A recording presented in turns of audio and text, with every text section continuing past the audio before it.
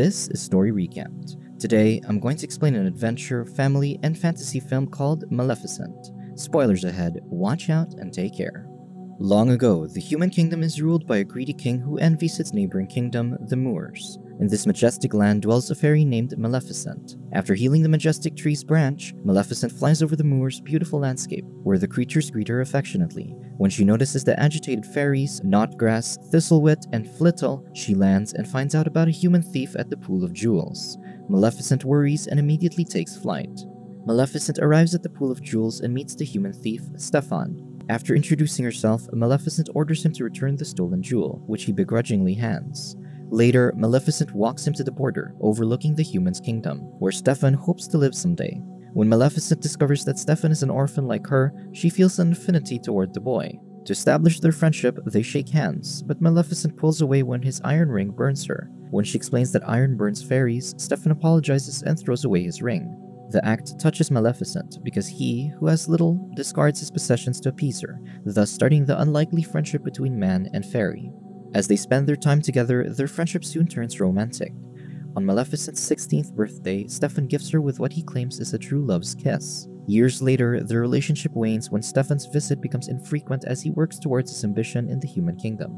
Though she's now the Moor's protector, Maleficent is also lonely. One day, while perched by the cliff, Maleficent sees a battalion approaching the Moors, so she immediately takes flight. At the border, King Henry leads the battalion and orders the Moors' destruction. Maleficent arrives and warns them from entering, but Henry adamantly orders her death. Maleficent summons the Moors' creatures, creating an army of her own. She flies ahead and tackles several soldiers, and soon the two races battle. After fighting some soldiers, Maleficent flies towards the king and knocks him off his horse, mortally wounding him. The soldiers attempt to defend their regent, but Maleficent flaps her wings and knocks them down. When she lands to confront him, the king pushes her with his armored hands, leaving a burnt imprint on her collarbone. Soon, the soldiers retreat with their defeated king. That night, as he lies on his deathbed, King Henry orders vengeance against Maleficent, and whoever succeeds in killing her will take the throne alongside his daughter. Stefan, who's one of Henry's knights, becomes contemplative. Later, Stefan washes his face and stares at the mirror decisively. At dawn, Stefan seeks Maleficent and warns her of Henry's order for her death. Despite her animosity at his neglect, Maleficent heeds his warning. Later, as they cuddle in the meadow, Stefan gives Maleficent a spiked drink to put her to sleep. However, Stefan can't bring himself to stab her. Then, he caresses her wings and snaps a chain. In the morning, Maleficent wails when she realizes her wings were amputated. At the palace, Stefan presents the wings to Henry, who commends his success at slaying Maleficent. Meanwhile, Maleficent turns a twig into a staff and wobbles towards an abandoned castle to brood. The next day, Maleficent witnesses a crow getting trapped by a peasant. She weaves the crow into a man, making the terrified peasant flee. Maleficent approaches the morphed man who calls himself Devil. When he swears his allegiance, Maleficent declares he'll be her spy. Before long, Stefan gets crowned king. When Devil reports the coronation, Maleficent realizes that he took her wings so he could be king. Enraged, Maleficent shoots green fire into the sky, which Stefan witnesses from his palace. That same day, Maleficent turns the Moors into a blackened abode and creates a sinister throne, making the creatures bow at her in forced reverence. After some time, the palace rejoices at the birth of Stefan's daughter, Princess Aurora. The news of Aurora's grand christening celebration seems to delight Maleficent as she smiles treacherously. Many attend Aurora's christening day, including the Moors' three good fairies who come to bestow their gift to the princess. Stefan mistrusts their motive, but the queen entreats, so he eventually concedes. Knotgrass bestows beauty to Aurora while Flittle gifts her with joy. Before Thistlewit can utter her gift, strong winds gush and Maleficent saunters in. Dressed in a black cape, Maleficent approaches the throne and complains about not receiving an invitation. When Stefan bluntly declares she's unwelcomed, Maleficent only laughs and declares she's come to bear a gift to Aurora, engulfing Stefan in dread. When she approaches Aurora's cradle, Maleficent flicks the three fairies into a chest.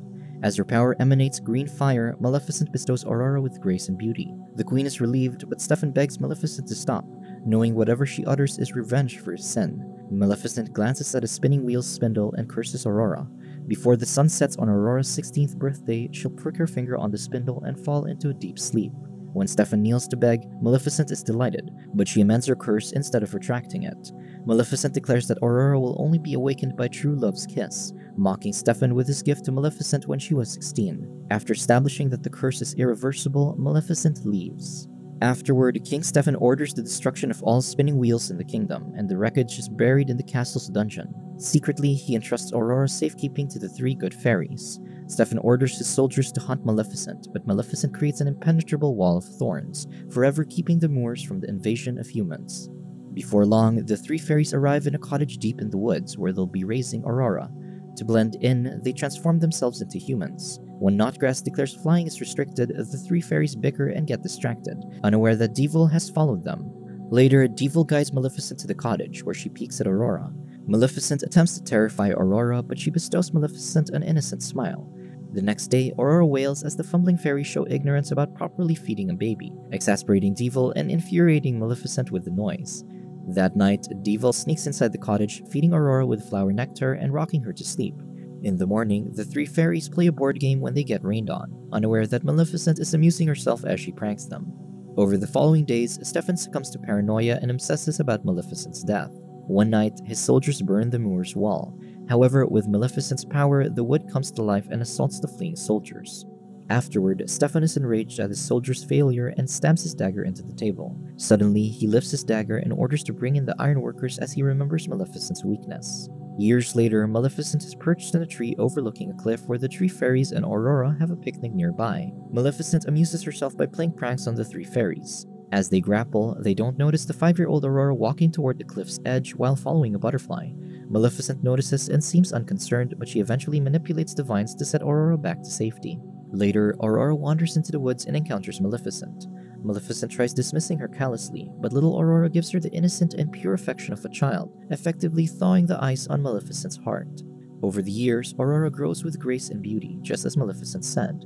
At 15 years old, Aurora wanders into the snow toward the Moor's wall of thorns, while Maleficent and Devil watch her.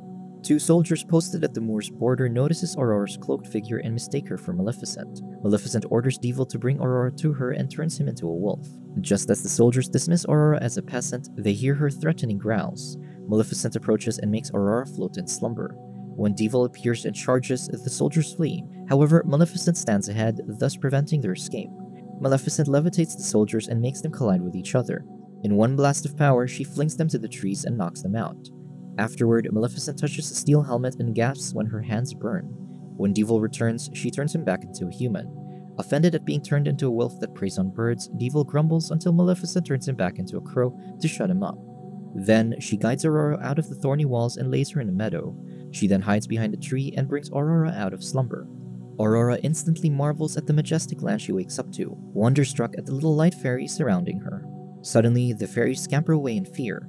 Aurora faces the shadow where Maleficent hides and implores her to come out, apparently aware of Maleficent's presence.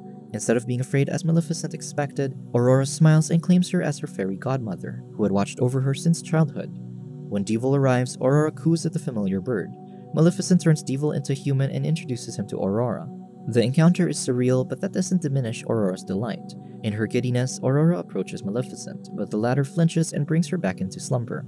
Maleficent guides the afloat Aurora home while the Moor's creatures marvel at Aurora. Soon, Maleficent lays Aurora on her bed and bids her goodnight.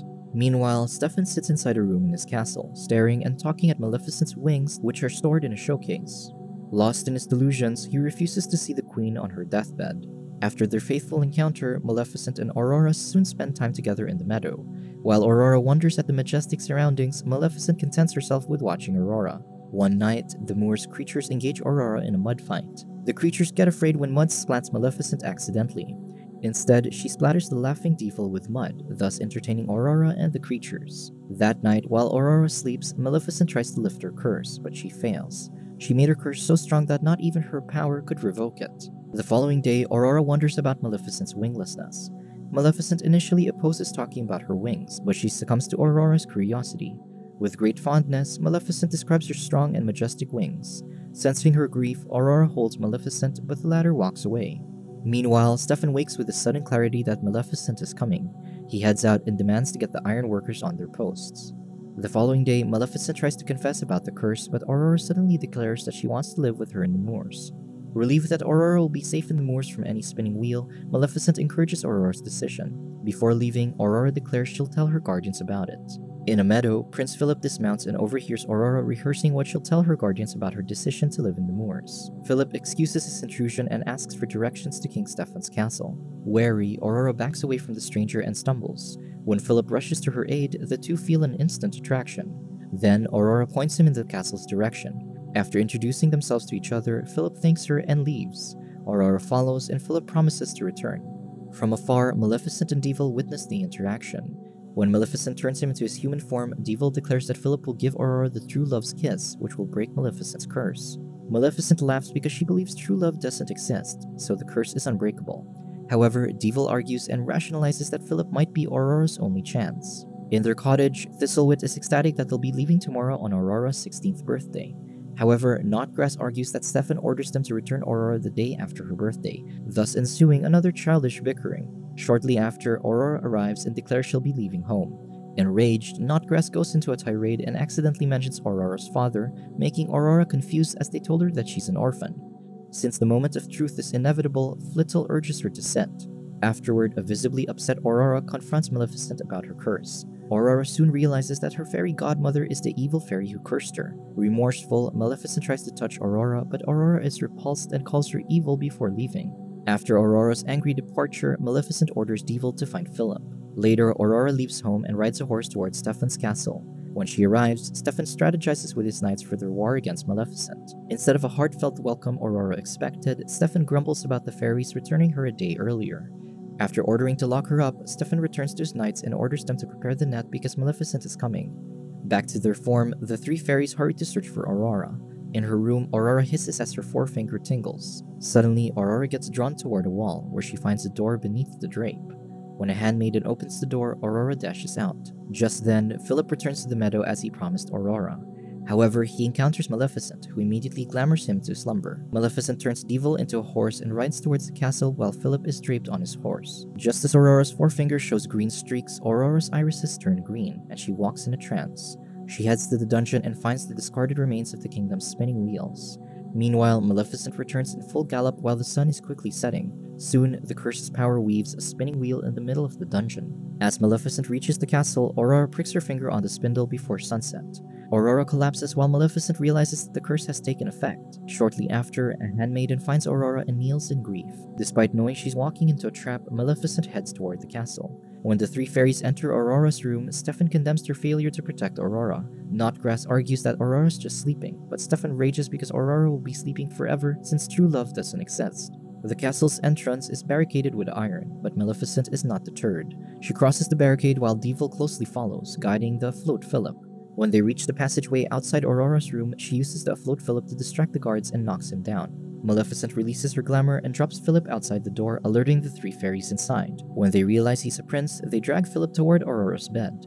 It becomes evident that Philip is attracted to Aurora's beauty, so Flittle encourages him to kiss her. Just then, Maleficent and Devil sneak into the room. Eventually, Philip kisses Aurora, but she remains asleep. Disappointed, the three fairies leave to look for another way to wake Aurora and drag Philip out of the room. After the doors close, Maleficent reiterates that true love doesn't exist. Maleficent approaches Aurora and weeps as she regrets causing Aurora's suffering because of her hatred. Maleficent vows to protect Aurora while she sleeps. After saying she'll miss Aurora's smile, Maleficent kisses Aurora's forehead and turns to leave. Suddenly, Aurora wakes up and greets her with a smile of forgiveness and love. Devil looks on, witnessing the presence of true love. Meanwhile, Stefan is informed of Maleficent's presence. When Maleficent and Aurora step down the stairs later, Aurora affirms that she wants to return to the moors. To ensure it's safe to pass across the abandoned hall, Maleficent walks ahead. Just as Maleficent beckons Aurora, an iron net drops onto her. Soon, the soldiers appear and hit Maleficent with their spears while others restrain Aurora. When Maleficent turns Devil into a dragon, he breathes fire against the soldiers and frees Maleficent. Devil's attacks creates a barrage of falling debris, so Aurora flees upstairs and enters the room. While the others chain Devil, some soldiers surround the weakened Maleficent with iron shields. Just then, Aurora finds Maleficent's caged wings. Soon, a heavily armored Stefan walks inside the barricade and whips Maleficent. Aurora appends the showcase, setting the wings free. Stefan mocks Maleficent's winglessness and hurls her using his chain. Just as Stefan barrels for his kill, Maleficent's wings reattach, and Maleficent rises in her winged glory. The soldiers strike, but she evades and detaches a burning chandelier off the ceiling. As it drops near Devil, the soldiers lose hold of Devil's restraints. Stefan tethers her leg with a chain, but Maleficent flies out, dragging Stefan with her. She drops him atop the tower and frees herself from the chains. She chokes him, but she stops, unable to kill him. She turns to leave, but Stefan tackles her and they plummet off the tower. When Maleficent spreads her wings, Stefan loses grip and falls to his death. Maleficent lands beside his body and bows her head remorsefully.